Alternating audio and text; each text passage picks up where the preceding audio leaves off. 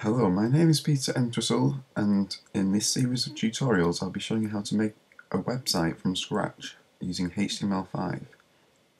These tutorials are designed for absolute beginners, so I'm going to go over the basics of HTML5 first in this first episode. In the next one we will probably go over tables, and then we will start making a website. Okay, so first you're going to need a text editor. I'm going to be using Dreamweaver CS6, but you could use any text editor really. You could use TextEdit if you're on a Mac, Notepad if you're on a PC. I'd recommend Notepad++ if you're on a PC,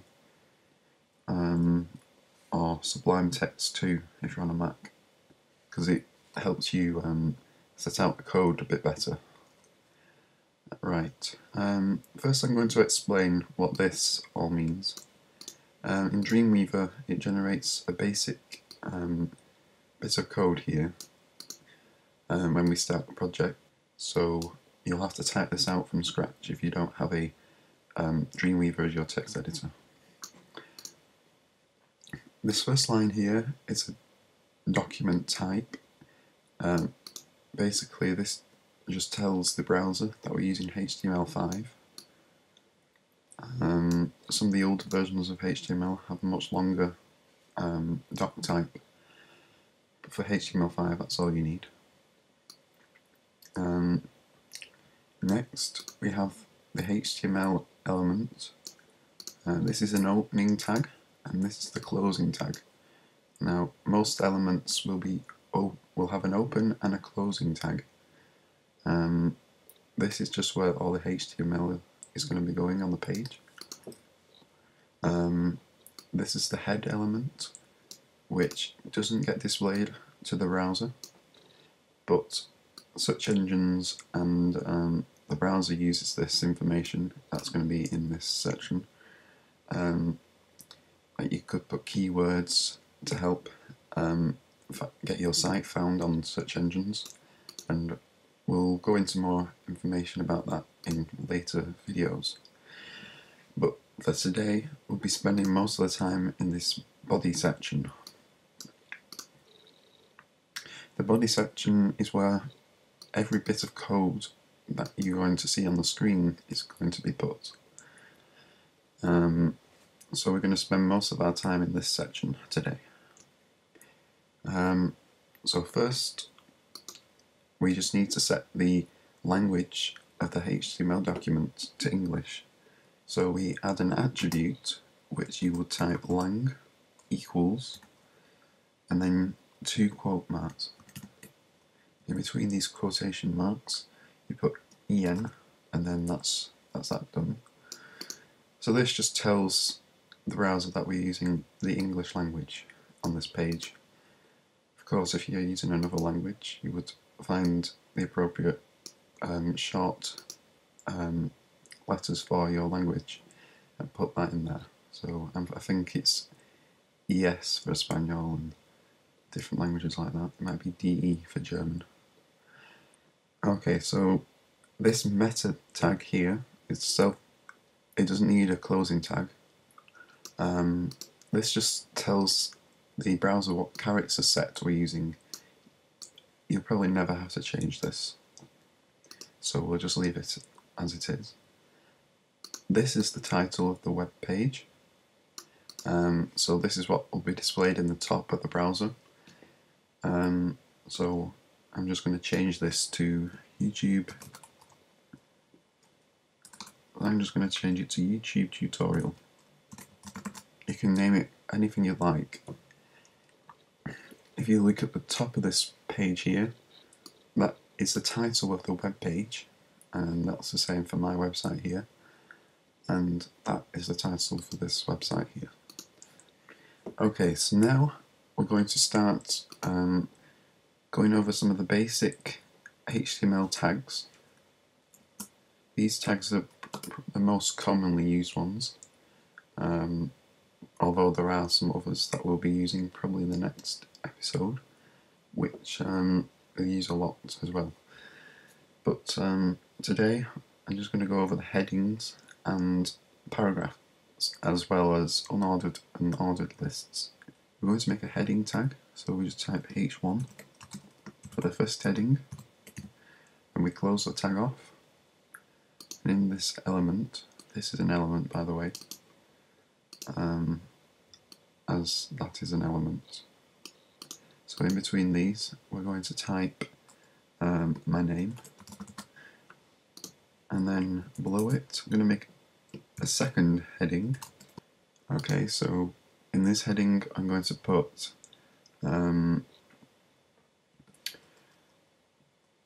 where to find me.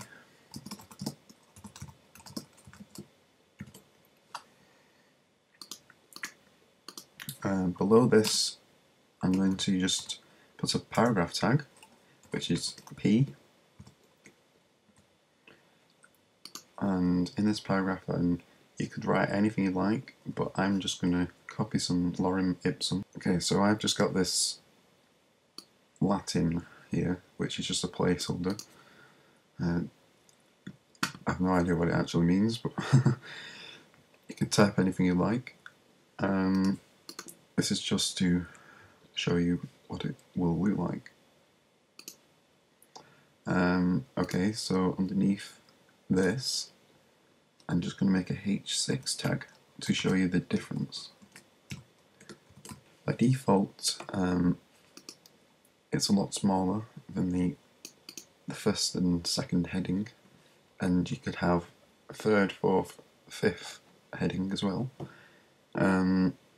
Now, usually don't use these H6 tags very often, but it just signifies that it's not as important as the H1 tag or the second heading. You might use multiple second heading tags on the page, that's fine. So for now we're going to just get rid of this. Okay, so now I'm going to go over the basics of an ordered and unordered list. Okay, to make an ordered list, you just type OL and then close it off. Go down a line and then press Tab to indent it. By the way, in HTML and most other languages, we like to press Tab to indent our code to make it easier to read, if you didn't know that already. Now we need a list element, so that's just li, and I'm just going to copy that 3 times. So now I'm going to put in YouTube, Twitter, and Facebook. Now, as you can see, it has generated these numbers here. Now it's telling us that this is a list, and this is the first item, that's the second, and that's the third. This is because it's an ordered list. Now if you want an unordered list, where it'll just display bullet points to show that it's not really got any importance over the other, we just type UL instead of OL. So now we've got an unordered list. Now, I know what you're thinking, this doesn't look very great, and why would I want an ordered or unordered list? For example, if you have a drop-down menu, you might want an unordered list to display the other bits of information below it. I'll show you what I mean on my website. So here, when I click here, I get some list elements that are hidden, but when I put my mouse over, these display, and these are just lists like we've just been doing, but I've used CSS to make it look better, and I'll show you more about CSS in a future video. I'm going to show you how to make a hyperlink, or simply just a link. So to do that, we just type A, and then after the text that we want to be clickable, we just make a closing A tag. Okay, so to make a link clickable, we need a href attribute. So you just do the same as we did up here with the language, equals quotation marks, and then in between here, just the URL of the page. Okay, so I've now put the URL of my YouTube in here, and as you can see, this will be a clickable link when we put it on a browser, or if I put this in live mode.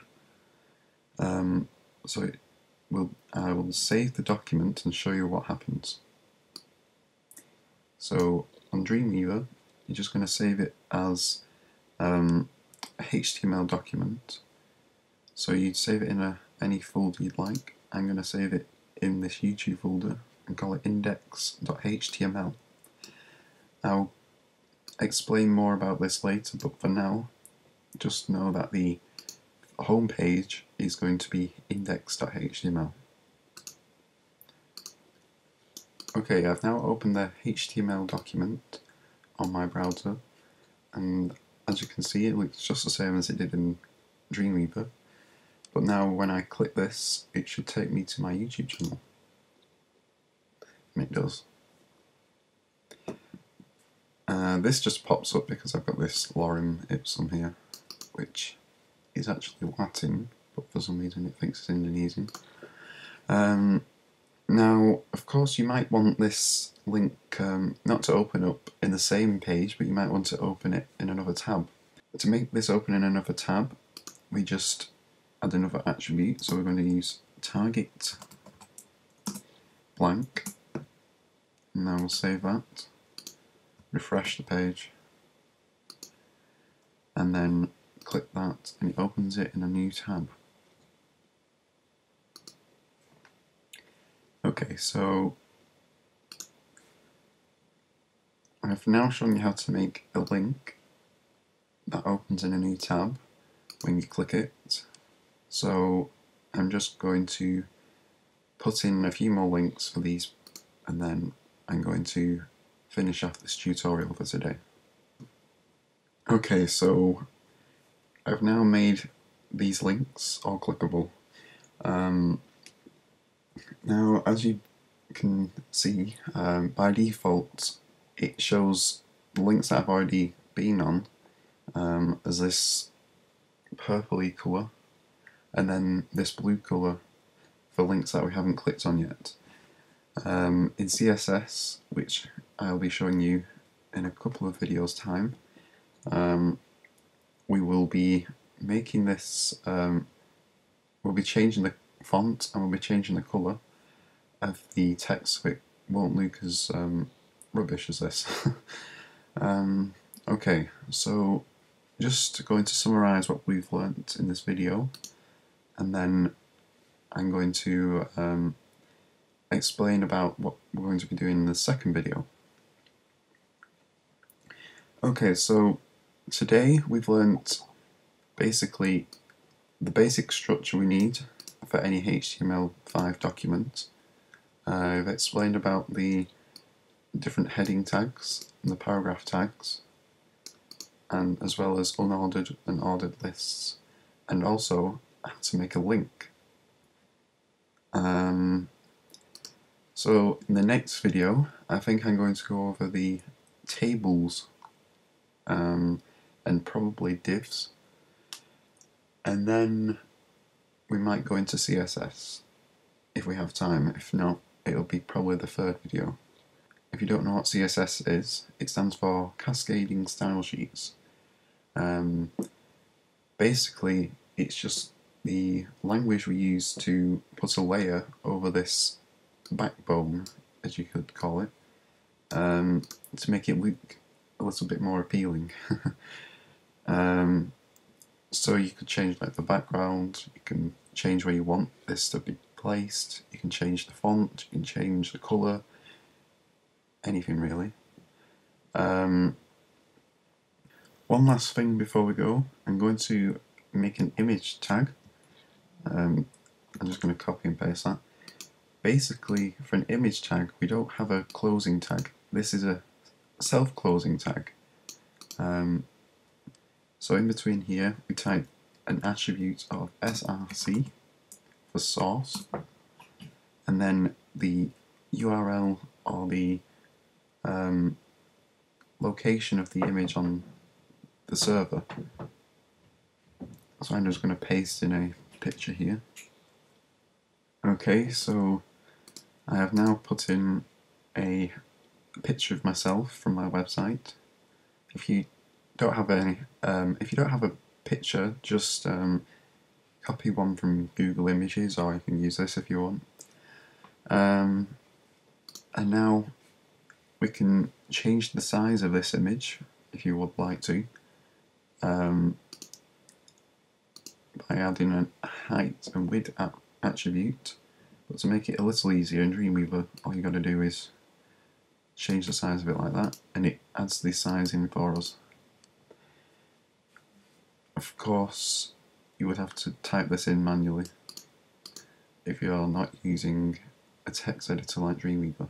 You can add a link if you would like to make this picture clickable. You could have a link tag before it and a closing link tag after, but I'm not going to do that. Okay, so thank you for watching, and in the second video I think we'll be explaining a little bit about tables and a few other important tags that we'll be using quite often in this series of tutorials. In the third tutorial I think I'll be going over CSS, just the basics, and then we'll start making a very basic website about yourself in the next tutorials to come. So thank you for watching. I hope you enjoyed this tutorial, and please subscribe for more tutorials to come.